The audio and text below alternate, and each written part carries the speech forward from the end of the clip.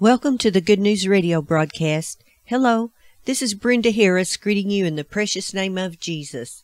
Before Jesus, every knee will bow and every tongue will confess that Jesus is Lord. You can read all the books of the Bible and come to the understanding that each book tells us something very important, great, and powerful. The book of Ecclesiastes is one of those books. It offers a viewpoint of life that we should all look into. Let's take a look at what we can learn. I thought it interesting in the book of Ecclesiastes that the writer is trying to figure out the meaning of life. The book was written by a son of David, which has been concluded by scholars as Solomon. Ecclesiastes means the preacher. This preacher is saying that in life, you eat, you drink, you sleep, and do all the regular routine things of life. Solomon begs the question, why? What is life's purpose? He wants to know where he can find the meaning of life. In essence, he says, I've tried it all, and I still feel empty. He says, vanity, vanity, all is vanity. Have you ever considered the question, what is the meaning of it all? I have. What am I doing here? Will I just live for a while and then die one day? Is that what it's all about? Our human lives go in cycles. We're born and we go to school, we work, we marry, and most of us live a pattern of life like that. Even the ones that are rich enough to jet set around the world and do different things will finally come to an end one day. They may even ask themselves the question, if they sit still long enough, what is my purpose? Solomon tried all sorts of diversions to make himself happy.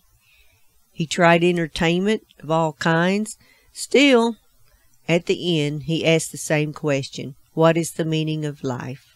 One of the most famous verses in the Bible is found in Ecclesiastes chapter 3, verses 1 through 8, where it says, To everything there is a season, a time for every purpose under heaven, a time to be born and a time to die, a time to plant and a time to pluck up what is planted, a time to kill and a time to heal, a time to break down and a time to build up, a time to weep and a time to laugh, a time to mourn and a time to dance, a time to cast away stones and a time to gather stones, a time to embrace and a time to refrain from embracing, a time to gain and a time to lose, a time to keep and a time to throw away, a time to tear and a time to sow, a time to keep silence and a time to speak, a time to love and a time to hate, a time of war and a time of peace.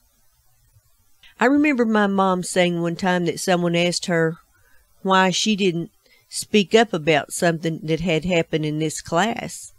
And Mama's reply was that the Bible says there is a time to speak, and then there's a time to keep your big mouth shut. Well, that's true. I can think of some times that it would have been better if I had kept my big mouth shut. The Bible says that the person who can control his tongue is very wise. An out-of-control tongue can start a world of hurt and strife. You've probably found that to be true. The preacher tells us in Ecclesiastes that life can seem unfair. The wicked seems to be prospering, while the righteous doesn't seem to be as well off. Solomon goes through a list of things that happen to us in life until we find ourselves in old age. He says, vanity, vanity, all is vanity. Let's take a look at some of the metaphors in Ecclesiastes chapter 12 and see what they possibly represent. He says, the keepers of the house tremble. That could mean the hands begin to tremble and shake in old age. He says, the strong men bow down. That could mean our legs grow weak and weary when we get older. He says, the grinders cease. That could be referring to the loss of teeth. He says, those that look through the windows grow dim. That means failing eyesight. He says, one rises at the sound of a bird. That could refer to the inability to sleep, and the slightest noise becomes bothersome. He says they are afraid of heights. That could mean even a step or a curb can become an obstacle. He says the almond tree blossoms. That could refer to when your hair turns gray when you get older. He talks about desire failing. That could be the loss of romantic love or passion, or it could possibly refer to the lack of pleasure in life in general. I can relate to that because I'm in my 60s and I don't like to get out much like I used to. And I'm beginning to relate to the above descriptions. I used to be a go-getter when I was young in my 20s and 30s, 40s. And I used to be out and about all the time, hardly ever at home. And now, in my 60s, taking a nap at home sounds like paradise to me. I'm a homebody now, and I just love to stay at home now. So what is the meaning of life? We are born, and then 50, 60, 70, 80 years later, whenever it is, we die if we live long enough. So what is life's meaning? Solomon left us with a feeling of futility about the whole thing. But at the very end of the book, Solomon gives us the answer to our question.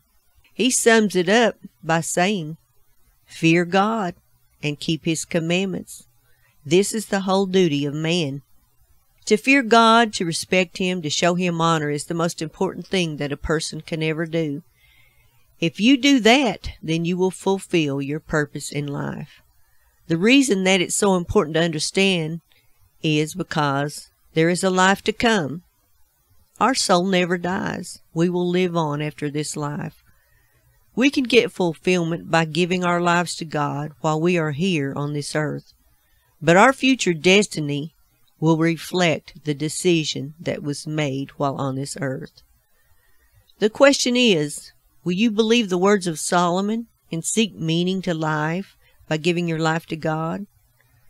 Giving your life to God is the only way that you will find true meaning to life. And now this concludes the message today.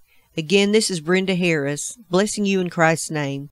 May God's face shine upon you and show you His great favor.